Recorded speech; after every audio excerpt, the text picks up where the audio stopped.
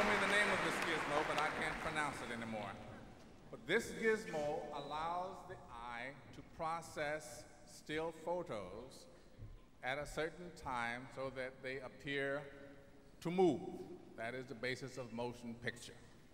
And we have the exact replica of this gizmo for you from the Academy. Where, now, if you look in the mirror, if you turn it towards the mirror and look through these holes, turn it, and you have to look in the mirror now. And you look through these holes and turn it, the horse will run.